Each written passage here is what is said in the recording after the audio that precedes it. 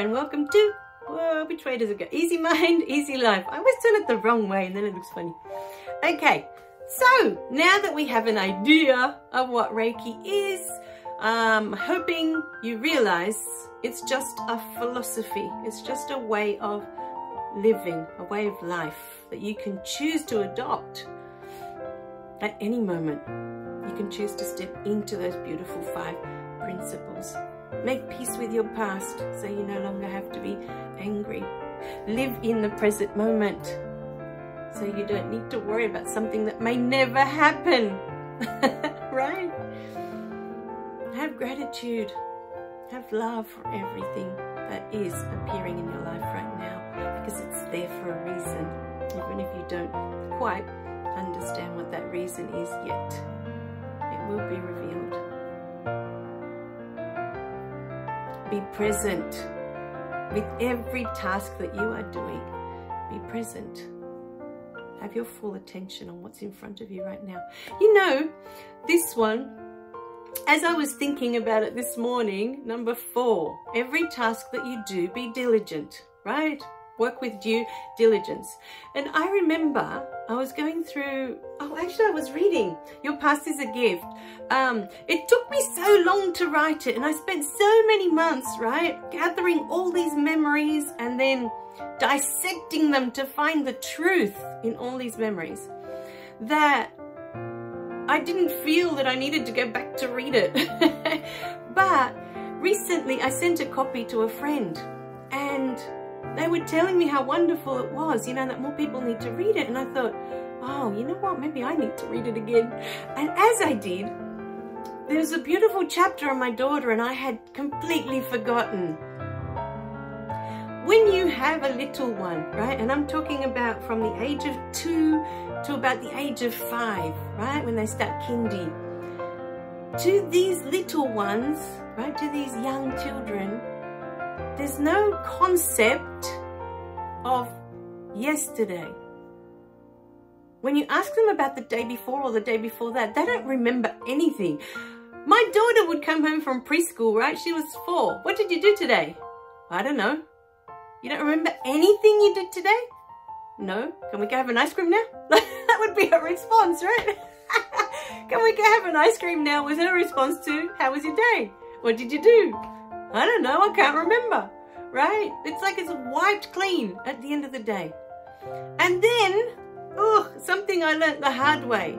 Never, ever, ever, ever, ever tell a toddler something that's going to happen in the future, right? Because sometimes there would be events that were going to happen in 2 weeks' time. And then she'd be asking me every 5 minutes, is it the time yet to do that? One, I think, was we were going to go see Disney on Ice, right? The Frozen chapter 1, you know, with the Disney on Ice. And it was like, I think it was like 2 weeks away. And I swear every day, every 5 minutes, Mum, are we going to go see the princesses on the ice yet? I'd be like, no, that's in 2 weeks. And then it would be like, no, it's still 10 days. And then I had to pull out a calendar and start crossing up the days so she could see when we were getting closer, because otherwise she was asking me every 5 minutes, you know, is it time yet? Is it time yet? You know, no concept of future, no concept of past, of yesterday, or even just a few hours back at preschool. No concept, no idea, no memory of it. I've forgotten. I can't remember what I did. I don't know, Mum. Let's go have an ice cream. And instead of us learning from that, you know, we go into adult life with all this worry and fear about the future. And all this anger and all this crap that we took on from the past, right? And I know it's part of the journey. It's meant to be that way. But I'd forgotten how for those first few years of your life, you are fully present to what's in front of you right here, right now. There's no concept of, no idea. To them, the 2 weeks is like 5 minutes. Are we there yet? You know, are we going now? And what did you do 5 minutes ago? I don't know. You know, I'm concentrating on what we're doing now. Why are you talking about 5 minutes ago? You know, that's a toddler. And it's just magic. Because when you realize what life is about and that life is just this moment, there is nothing else, you go back to that beautiful way of being. What happened, happened. And you can change the past by no longer being attached to it with anger and with fear and with pain. You can look at the past through the eyes of love. You can look at it in a different way. So it no longer affects you in this present moment. If a memory comes up, you remember it. And you're grateful, you know, for what it has given you, for who you are today.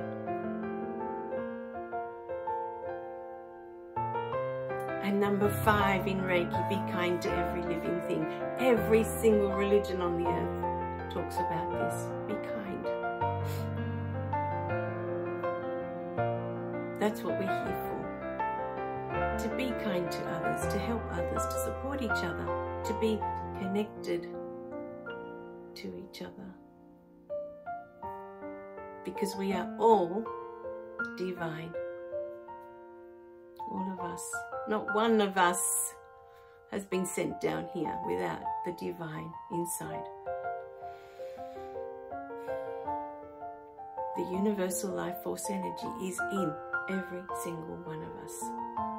So when you're looking at another person and they're making you angry and you're thinking all these thoughts, just stop for a minute. Because that person is in your life for a reason. And they're there to show you that you're angry about something. And this anger is not really about them. They're just triggering it in you. They are gifting you this moment. That you can explode and be angry again. And you've probably done this hundreds of times in this lifetime, in your adult years. Or you can choose, okay, yes, I can be angry yet again, but this person is giving me an opportunity now. Instead of getting angry at them, I can look at, why am I angry? What is she triggering in me that's making me angry? What have I stashed away? What attachment do I have to the past that is creating this anger? What event am I holding on to? You know, my first book was written because of a comment my husband made to me one day. I can't remember what the argument was we were going on about, but he said to me, and that's how the book started, "You're still looking at your mother like you're 5 years old." So today I ask you the question, are you still looking at your mother, father, guardian, whoever raised you? Are you still looking at them like you're 5 years old? Are you still looking at them with that pain, with that resentment, with that anger, or with that fear inside of you? That was actually the catalyst to that book. I had done that beautiful self-esteem course beforehand, but that question that day, it just got stuck in my head for weeks and weeks and weeks and weeks. Months went past before I started writing, and I realized, yes, I am still looking at my mum like I'm 5 years old, and I've been tossed aside because my sister was born. It was the greatest gift, and sometimes the greatest gift will come from the person you least expect.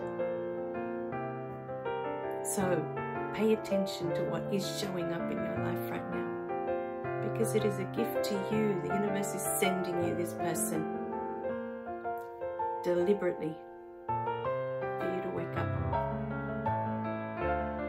All right, my darlings.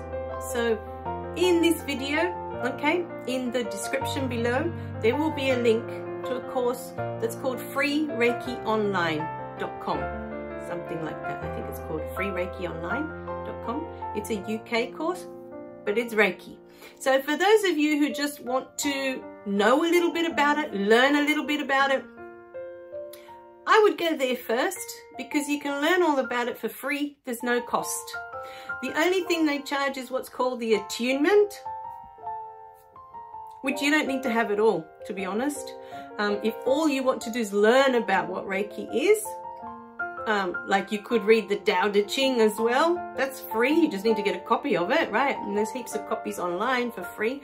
You can listen to Wayne Dyer read it as well. That was really beautiful. I really enjoyed listening to him reading it.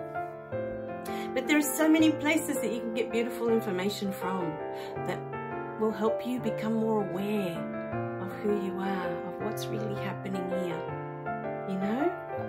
So rather than think, oh, Reiki, what is that? Because that's basically the email I got, right? And then I was like, you're dissing something that you know nothing about. And for me, it was like one of the most beautiful things that I've learned in this lifetime that helped me open up my eyes, you know, to the truth.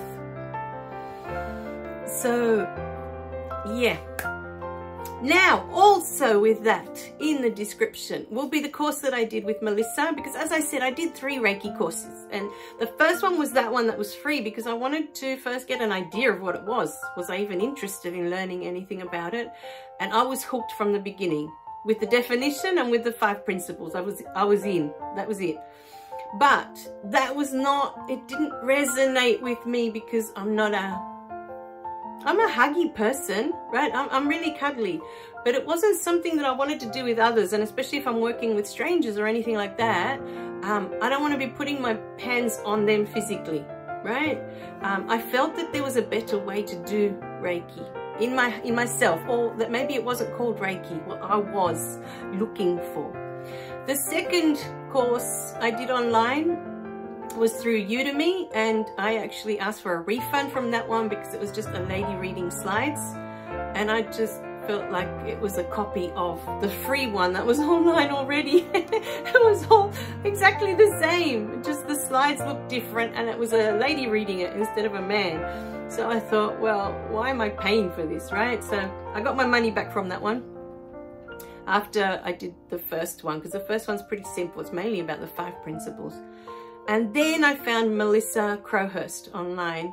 Her course is called Natural Healer, and she's got lots of different courses in there. So you've got meditation, you've got all sorts of other wonderful things that she provides, as well as I did the Reiki, I did the chakras and the crystals with her that I enjoyed, but it was the Reiki mainly that I loved, because I loved the method that she offered.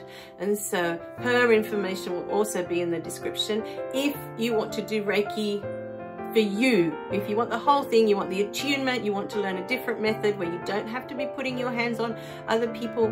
But in the meantime, at least go through the free one, get an idea for yourself, you know, you sit and meditate on the principles and see what comes up for you. How do they make you feel? What messages come through for you when you think of each of the beautiful principles?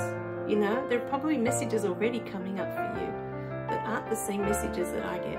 You know, everyone is different. And there's no right or wrong. It just is. Whatever comes up, it's just right for you. So don't question it just because it's not the same as everyone else. It doesn't matter. All right, my darling, I love you guys. Remember to click like and subscribe so you don't miss any of the messages. And I'll see you in the next video. Bye for now.